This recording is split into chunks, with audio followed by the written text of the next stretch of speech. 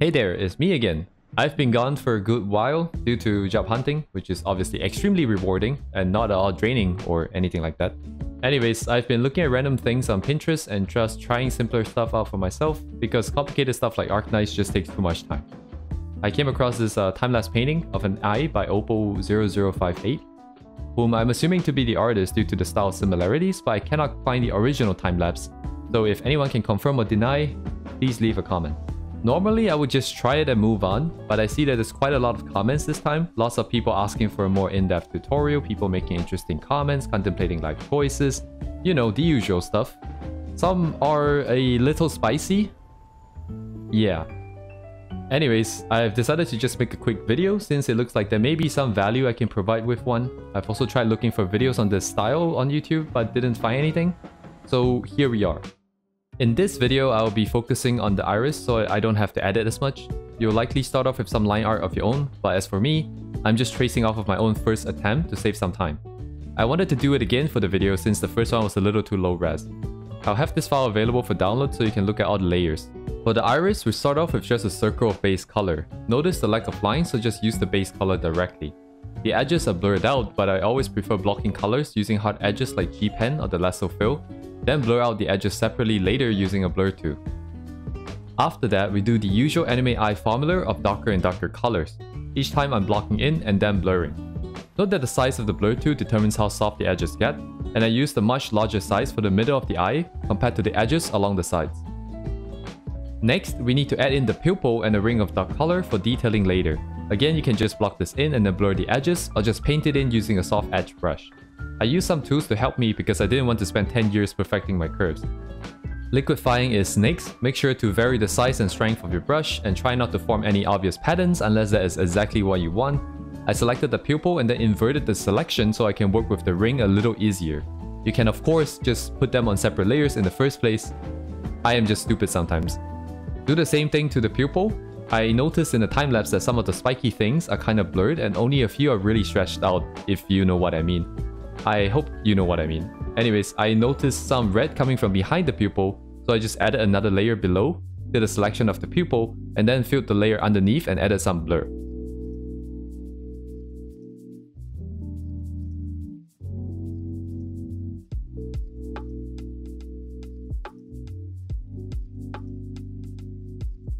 Next, we add some gradients and also some blue and purple to the top here. I am working off of a time-lapse, so I do not know the exact process the original artist uses. It is very possible some of these colors are applied using different layer blending modes, but because there's no way for me to tell, except for some of them later, I'm mostly working on normal modes, and you can see that for yourself here. After this, there's some more simple stuff, a ring in the back, highlights, some brightening plus coloration in the bottom. I use a normal layer again, but I suspect the gradient in the bottom is probably done using some layer mode because adjustments like these tend to be.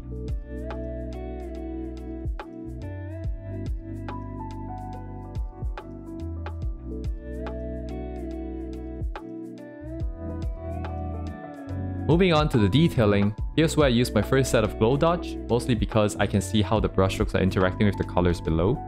Usually for these, I would just leave it on max opacity, get in something brighter, and then turn it down later. You can probably tell from the brushstrokes, but I want to be more verbose since it's a tutorial. The brushes I'm using has some opacity and brush size settings. The exact amount will be up to you.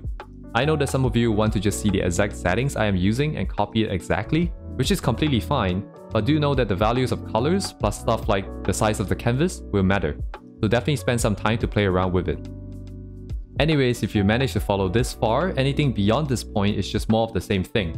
Using glow dodge layers for more details, overlay for color adjustments, adding more colors that play nice with your base eye color, adding more details by adding darker values to lighter values and vice versa. Honestly, even if you do just stop at this point in time, I think it'd be more than enough for an average anime painting since there usually isn't that many pixels for the eyes anyways. But of course, you're not here for something half-baked. So I went as far as I could following this rather pixelated time-lapse on Pinterest. I'll keep it short and concise because it's a lot of the same thing. Some overlay color adjustments for the bottom, liquefying the lighter colored ring because I forgot to, darkening and sharpening some of the spikes using G-Pen, painting in more highlights using glow dodge, some more detailing, lighter spot in the pupil, more sparkly stuff, which by the way, you can use the tone scraper or spray sub tool in the airbrush, or you can experiment around using textures and images.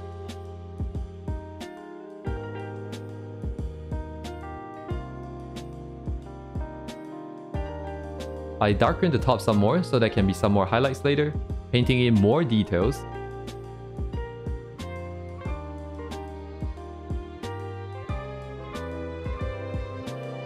Adding an overlay for some purples. And I thought that this part is pretty cool. I found that hard light mode seems to help achieve this sort of effect for the sides. A little more orange in the bottom of the eye. Also added a ring of orange underneath all of the layers of the eye, so that there's some bit of it popping out all the way around. It is very subtle, but having it just makes everything feels more colorful and refined.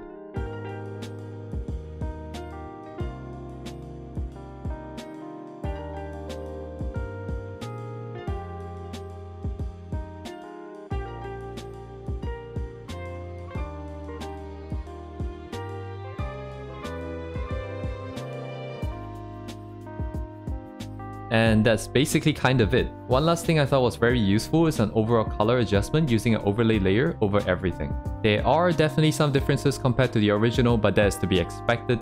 This is literally the second time I've done this, and you will need a lot of time playing around to find something more unique.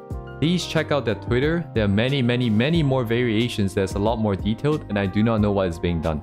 I would take a guess and say that they're probably using some custom brushes here, some custom textures there, and then some interesting combinations of layer blending modes plus layer adjustments, but I just don't have enough experience to replicate any of these. Anyways, I hope someone somewhere learned something from this video somehow, sometime, or some way.